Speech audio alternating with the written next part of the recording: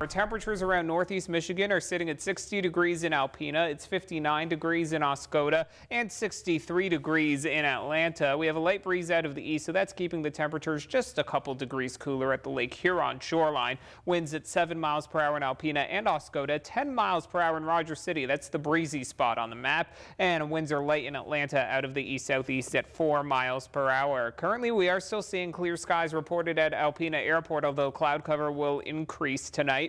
The temperature is currently at 60 degrees. We have light winds from the east and relative humidity at 64%.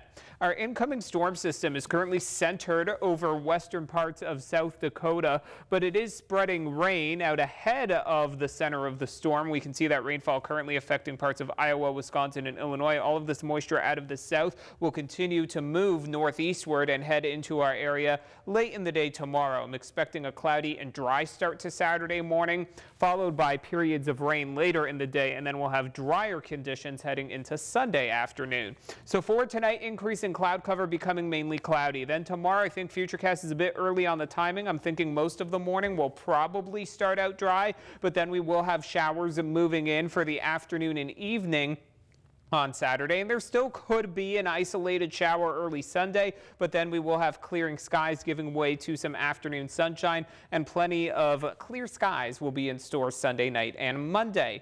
For tonight, low temperatures around 48 degrees in Alpena, 51 degrees in Oscoda, 46 in Maya with mostly cloudy skies. Tomorrow is going to be damp, especially beginning in the afternoon, with high temperatures near 66 degrees in Alpena, 68 degrees in Tawas City, and 62 degrees in Atlanta. And here's a look at potential rainfall amounts. You will notice that over the weekend, the heaviest rainfall amounts are going to be through eastern parts of Wisconsin and into southern sections of the UP, where rainfall amounts there could be close to 1 inch. Around here, we'll be looking at rainfall amounts close to ½ an inch around northeast Michigan Saturday afternoon through very early Sunday. So for tomorrow, our greatest chance of showers is going to be late day and into the evening. High temperatures near 66 degrees, starting out around 58 degrees early Sunday, highs near 71 with some afternoon sunshine. Sunny skies on Monday will start out with early morning temperatures near 47 degrees, highs around 63.